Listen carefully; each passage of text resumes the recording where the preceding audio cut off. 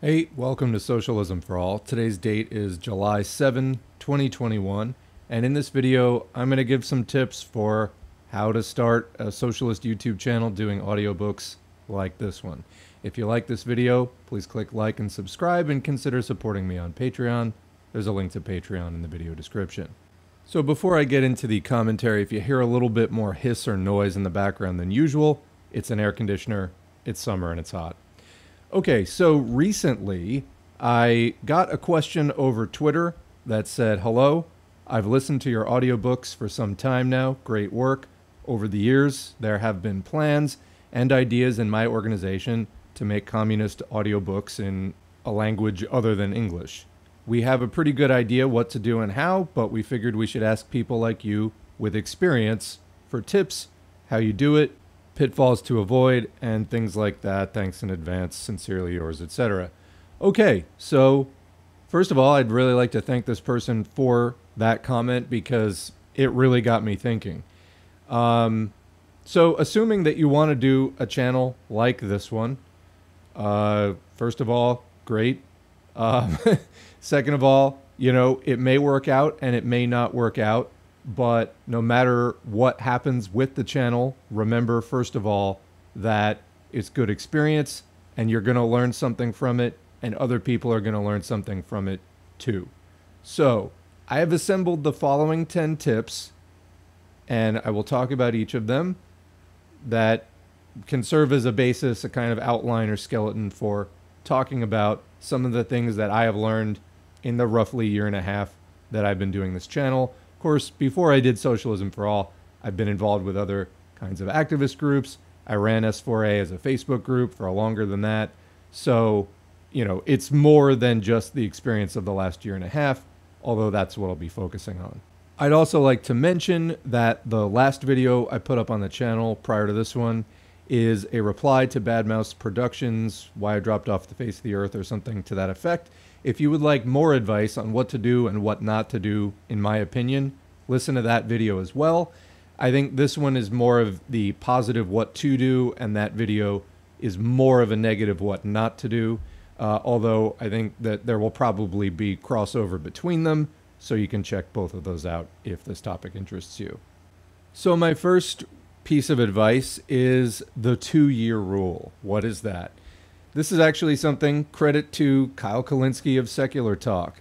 I'm not a huge fan of his channel, but I heard him say this once. I thought it was good advice, really, for starting any project like this.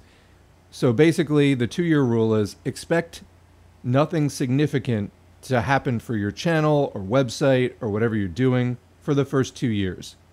If you can live with putting in tons of effort and doing a lot of promotion for 2 years without really much in the way of rewards or very modest rewards, then you have what it takes to get started.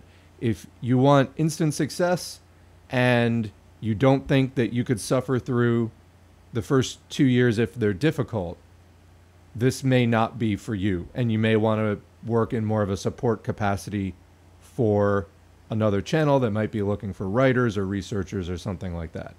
But if you are touched in this special kind of way that people who make channels are, then probably you fit into this category of people who can tolerate a difficult first 2 years.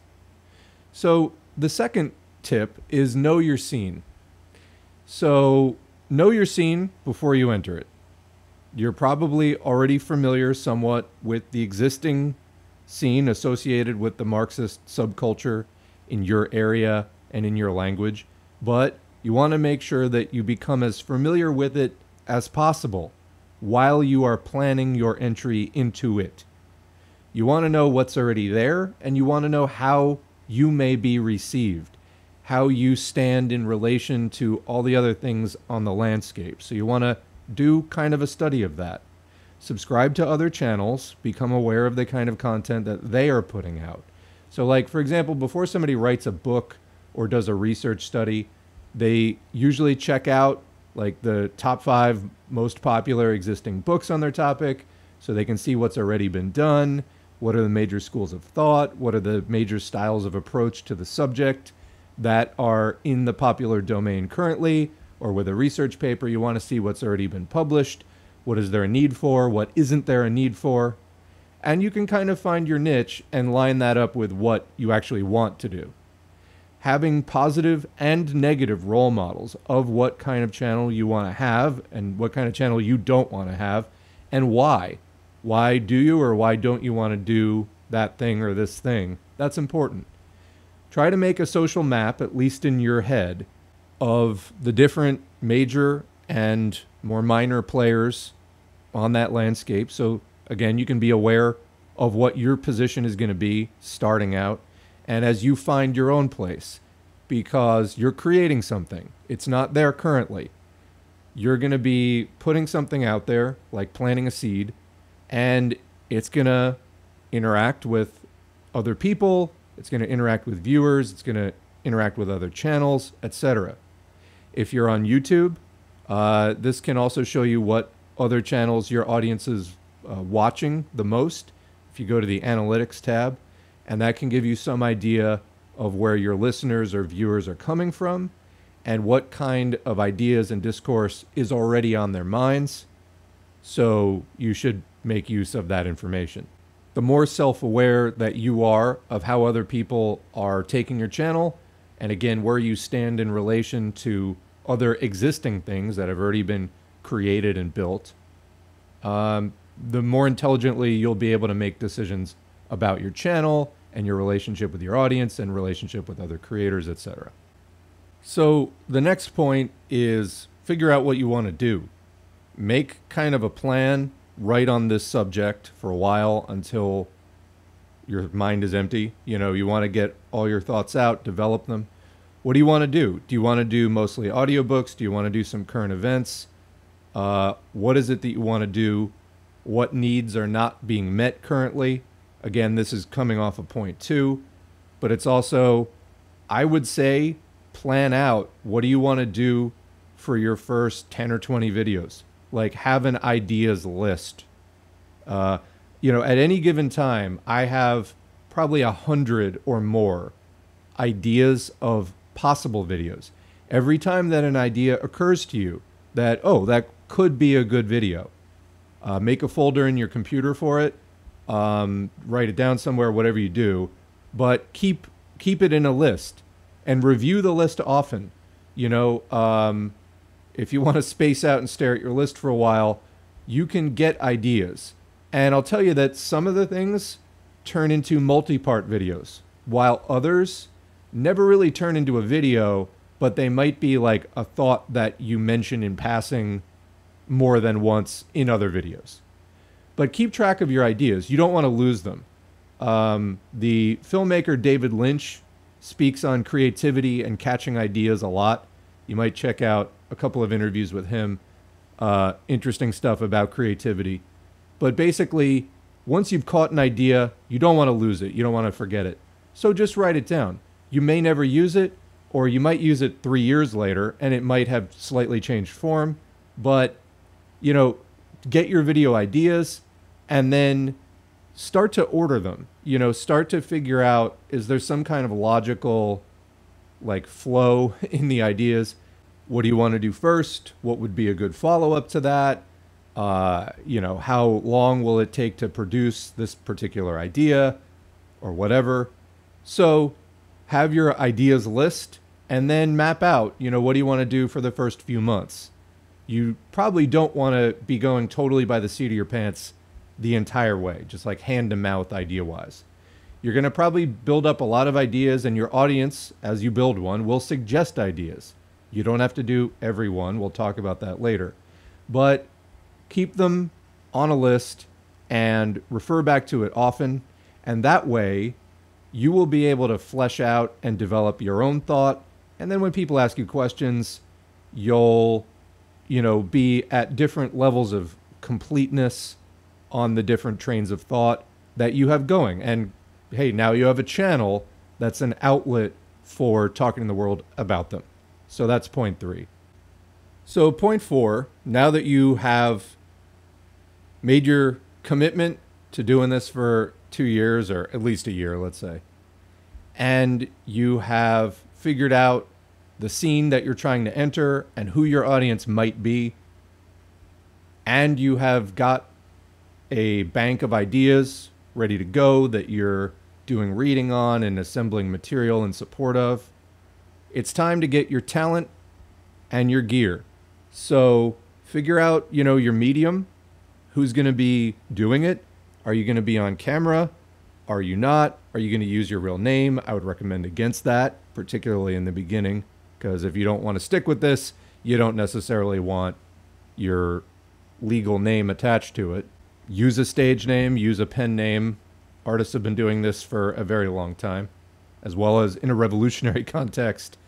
False names have been part of the secret aspect of what it is that we do, because this is not met with great approval by the authorities in society. So anyway, on the talent side, figure out who is going to be on camera. If somebody's going to be on camera, you probably want them to be photogenic, have some charisma, etc. If they're just going to be on audio, try to find somebody with a good radio voice and record them using good microphones and equipment. If you're doing audiobooks, some of them can be really long, like 5 to 7 hours. If you have somebody with not a good voice, or they don't have good expression in their voice and it's recorded on a bad mic, nobody's really going to want to listen to that. Or it's going to be harder to get people to listen to it. Let's put it that way. People might be interested in your content, but they might find it grating. So on a technical note, I'll give you my setup. I use a Shure SM57 microphone. This is a standard studio mic. And then I use a little bit, once it's in the computer, of digital equalizing, compression, and room reverb. I use Kakos Reaper software to do the recording. If you can find somebody who knows how to do this, it's going to make your videos sound better in the end. So yeah, you want to treat the recording just like filming a movie or a TV show. If you get a bad take of a particular line, or you emphasize the wrong part of a sentence, or you mispronounce a word, don't keep going. Most of the time you should stop and re-record that line. It gets annoying, but I almost always, if I think I've mispronounced something, I stop, I look up the word, I find it out. You're making something which maybe thousands of people might be listening to over the next 5 years or longer. So make sure that it's performed or recorded as well as you practically can do it. So the next point number 5, is about the audiobooks themselves. Enhance your audiobooks, and also think of audiobook as interview. So on my channel, this is at least my style. You might not want to follow this, but I usually don't just do the audiobook straight through. I often, if it really jogs something vivid for me, I will stop and comment where it's appropriate.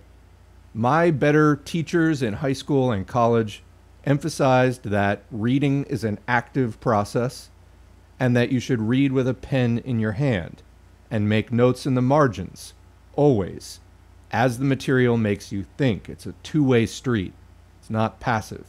I do the same thing when I read aloud for the microphone.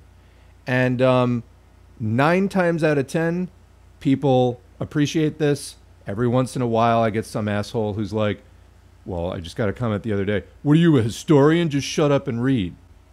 Well, let's just say I'm not running the channel for people who think that.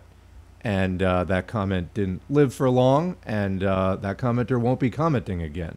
You know, if you don't want annotated audiobooks, go somewhere else. That's why I put, usually, if it'll fit, YouTube gives you 100 characters in the title. I usually put audiobook plus discussion. If you don't want the discussion, go to another channel.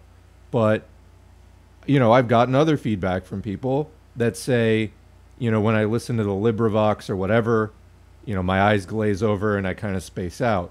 I like the way that you do it because it's more engaging. Well, good. That's what I'm doing this for. Again, if you want non-annotated, there's definitely non-annotated versions out there. So anyway, I do what I do, and whatever. We'll come back to fuck the haters a little bit later on. But fucking the haters is a big part of running a YouTube channel. All right, so continuing on, enhance your audiobooks and audiobook as interview. So yeah, I do the same thing when I read aloud for the microphone, marking up the text where it makes sense, define unusual terms for your audience so that they can follow along. Some of the best advice I ever got was from my 11th grade English teacher, who said, whenever you read, keep a dictionary next to you. And as soon as you encounter a word you're unfamiliar with, look it up. It's the best way to expand your vocabulary, and also that way you're actually following along and not merely guessing at the meaning of what you're reading. That's important. Critical, really. So you want to help your audience with that. We're trying to agitate, educate, and organize. Organizing is probably beyond the scope of a YouTube channel. We can at least agitate and educate. And so, you know, some of these things were written a long time ago and possibly, you know, written at a high level. Help your audience to digest the information. That's, you know, if you can do that well for people, that will be part of why they come back to your channel over other channels. Not that it's a competition necessarily, but people will value that is really just the point I'm trying to make. People will gravitate towards whatever helps them to digest that material and actually use it and learn it the best. So, you know, think of it like teaching in front of a classroom, because that's basically what you're doing, just virtually. Anything that gets you excited in the text as you're reading it may also get your listeners excited. So pause for a minute, talk about it, why it's important, or other interesting topics that it ties into you. If you disagree with something or find it funny, stop and mention that, taking some, you know, explain why. You know, take a moment to point out what's interesting about that and why you think that. And people may go, oh, I never thought of it that way. Modeling that kind of critical engagement with the material for the audience may help them to stay interested in the audiobook, keep listening to the end, and may encourage them to think about it more deeply rather than just trying to passively absorb it by osmosis. So along these lines, I considered making this a separate point. I think it's fine here. You can almost think of the text as an interview, or like you're having a guest on your channel. So there you are, reading the words of a famous revolutionary or philosopher or politician in real time, as if they were on your channel talking. You're just, you know, reading their words.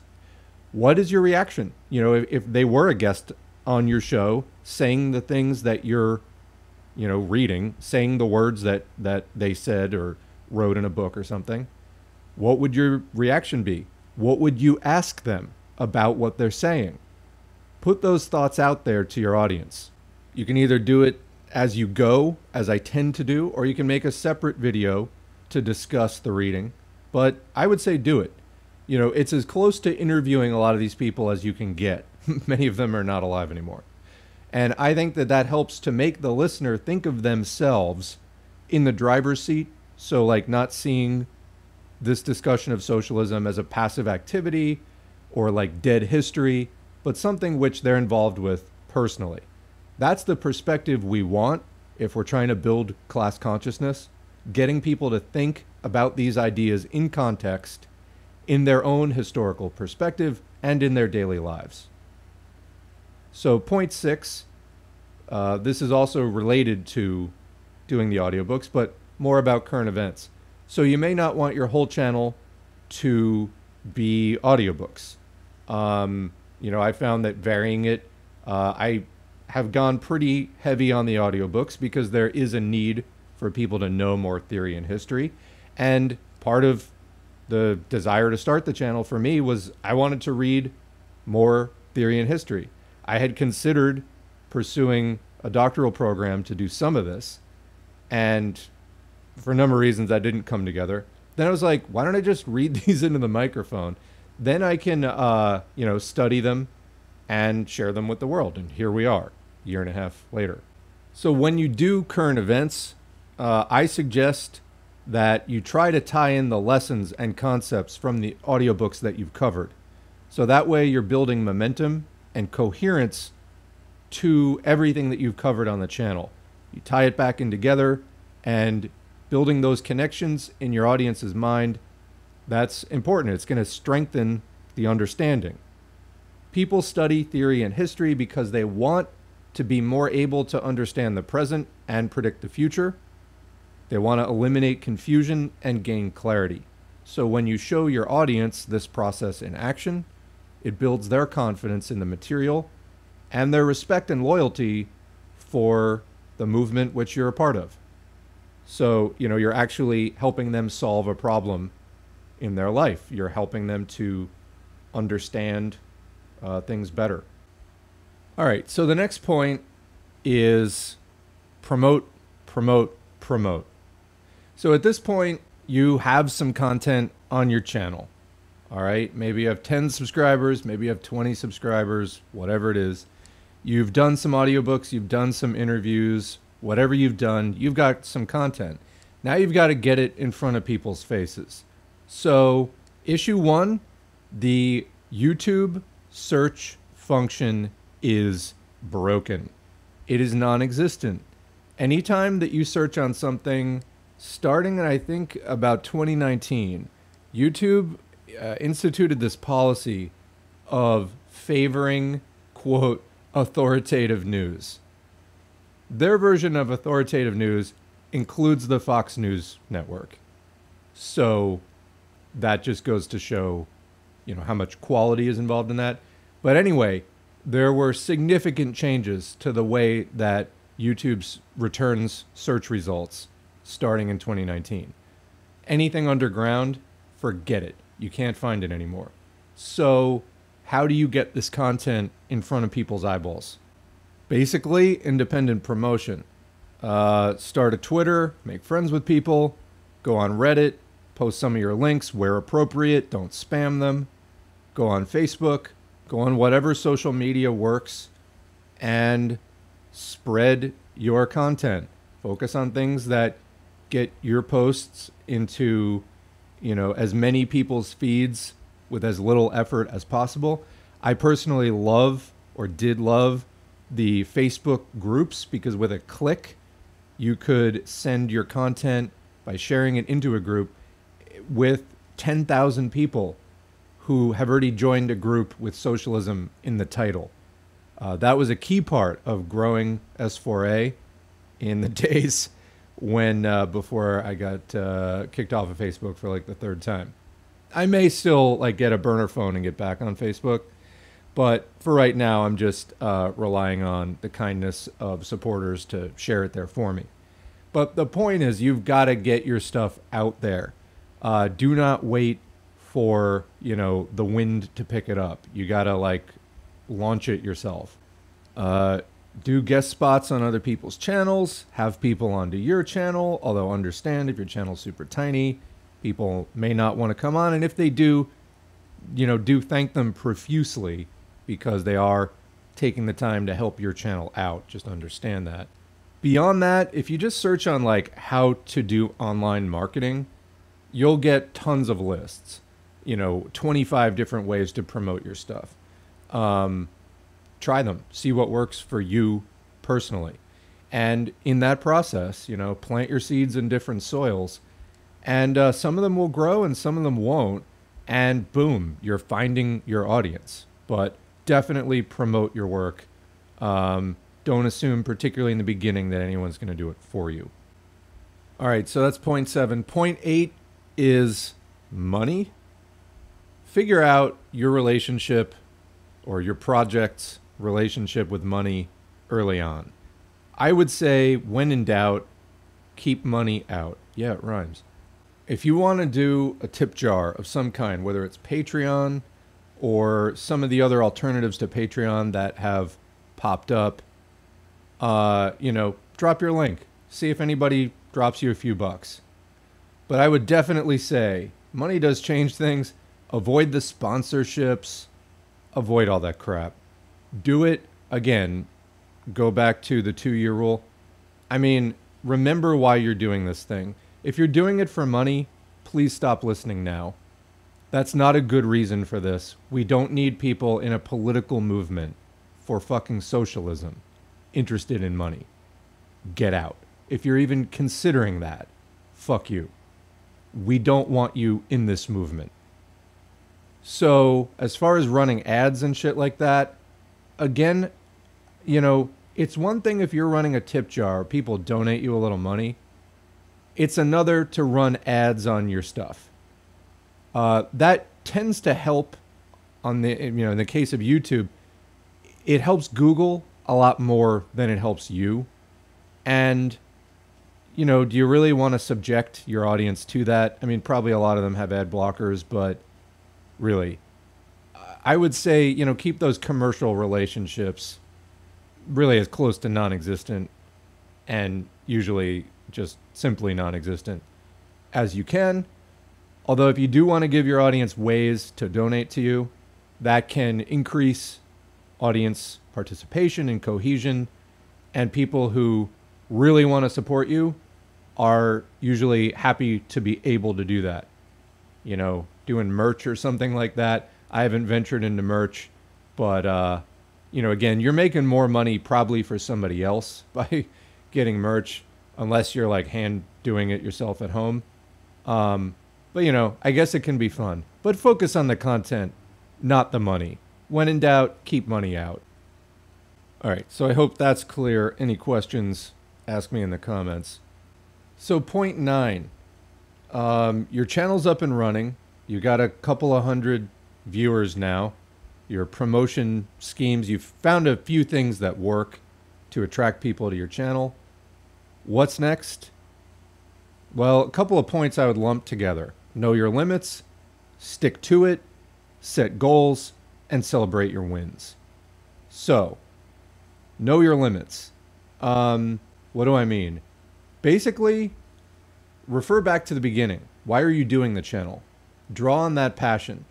And you can try new things occasionally, but mainly know your limits of what you're interested in, what your strengths are, and stick to what you can do well. You know, try new things sometimes as you get new ideas, but you don't want to be constantly reinventing yourself. Put the most energy into what's working best, and you'll minimize your mistakes while maximizing your success and positive impact. And you know, even if you're not putting a huge effort into like reinventing your channel, there will be a progression and there will be a growth as the ideas coalesce and build on each other. Your channel will take a direction on its own. You like don't have to plan that. I mean, I would try in general to have a few things in the bullpen, you know, that are possible next videos to make, or plot out like a few mini series for your channel or something like that. But know that it's gonna take on kind of a life of its own, and you'll be partly directing, but also partly riding that movement. So, you know, thinking back to entering the scene and knowing the landscape, remember that you're not the only person out there with a channel. Others will see what you're doing.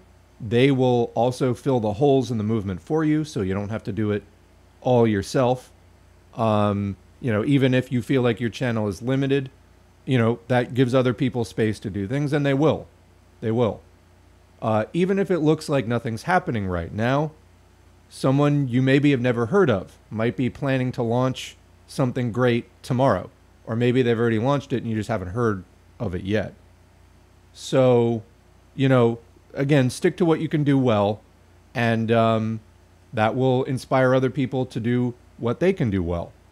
And then over time, you get a diversified scene, which is meeting a lot of needs.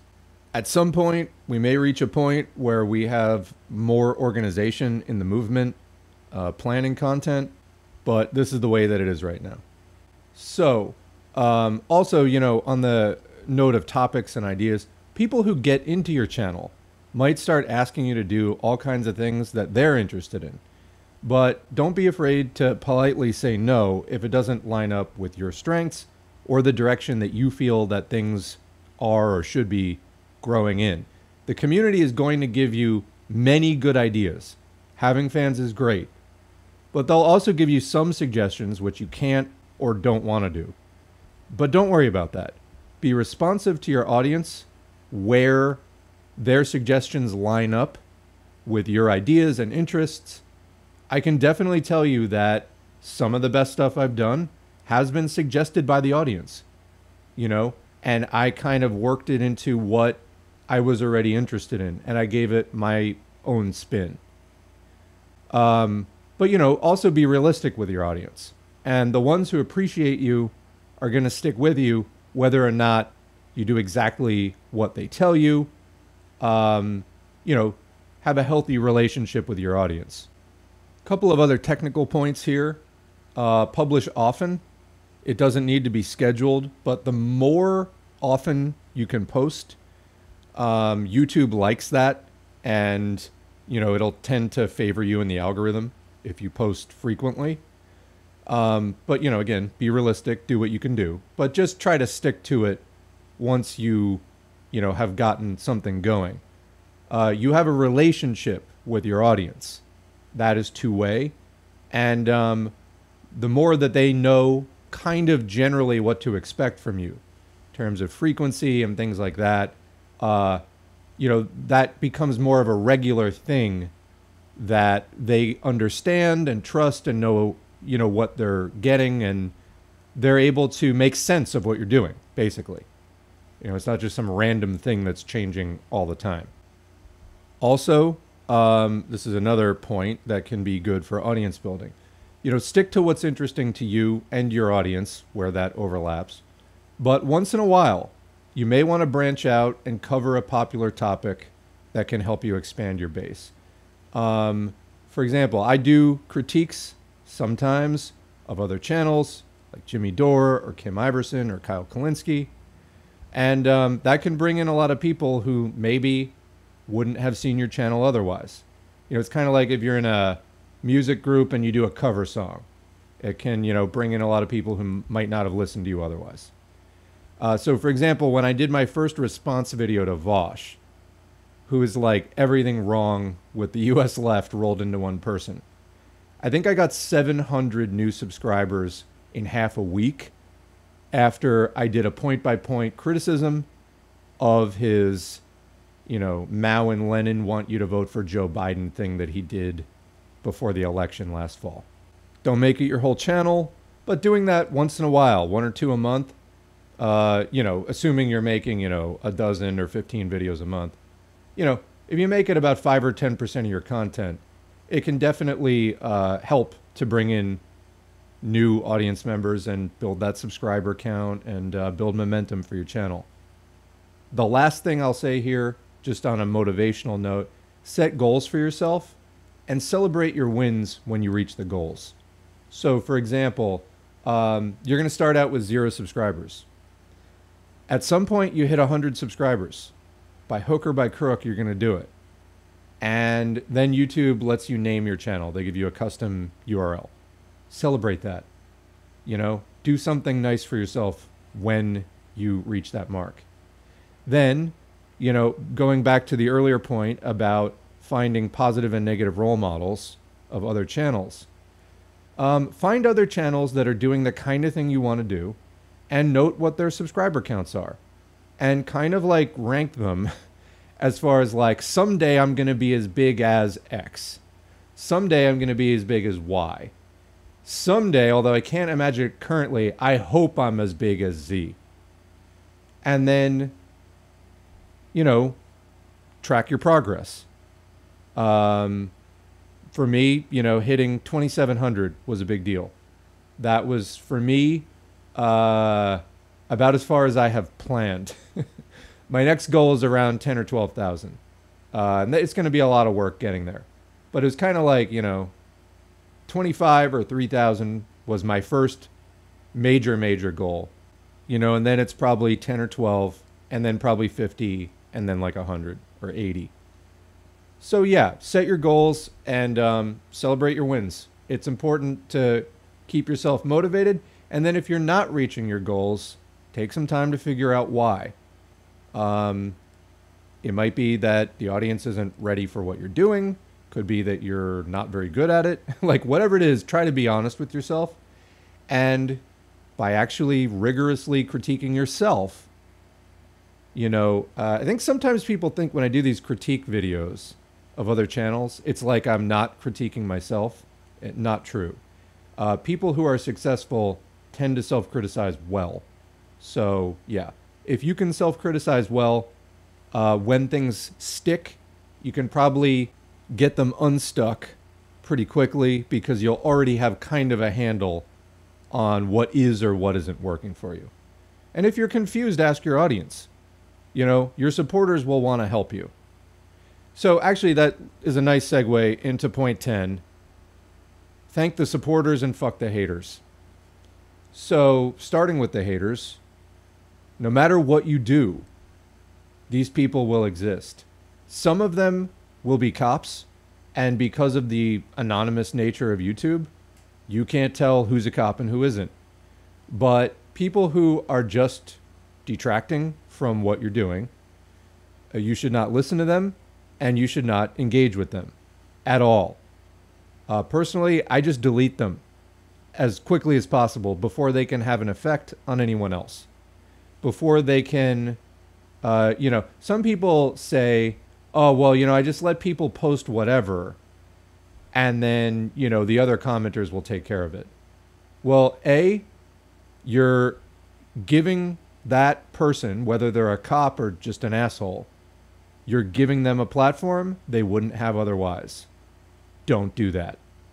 I think it's actively bad to do that. Second of all, you don't want to subject your audience to that. I mean, it's work that they have to do. Keep the space clear. Again, teacher in a classroom or host of a speaking event. You're going to want to facilitate it. And people who are there to wreck should not be allowed to do that. So note here that I said haters, not critics. We were just talking about criticism. Most of the people tuning into your stuff are going to be there to learn out of genuine interest. You want to help them do that.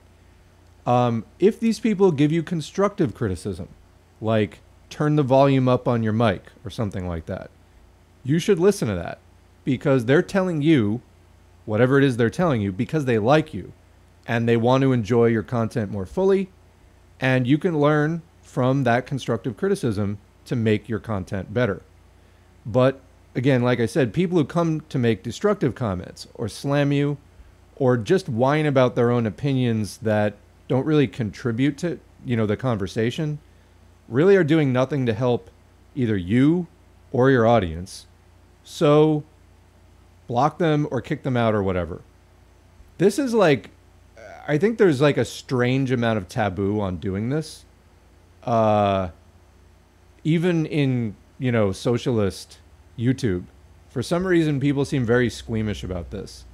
But given the amount of fucking trolls out there, and it's an insane amount, as well as like flat out cops, I don't get the squeamishness. We're trying to do our thing. Protect that thing. Protect the people who show up. Protect yourself. Don't let that negativity spread. Your videos come with a comments section. That doesn't mean you just have to let everybody write whatever fucking garbage they want to write. You don't. You don't owe your commenters anything if they're not there to learn. While you may be doing these audiobooks for the movement and community, ultimately it is your channel, and you need to run it in such a way that you can keep doing it on a sustained basis and for the benefit of everyone who is sincerely trying to engage with it. So when doing that, no, it's not going to be a majority of your activity, particularly once you have blocked, in a few waves.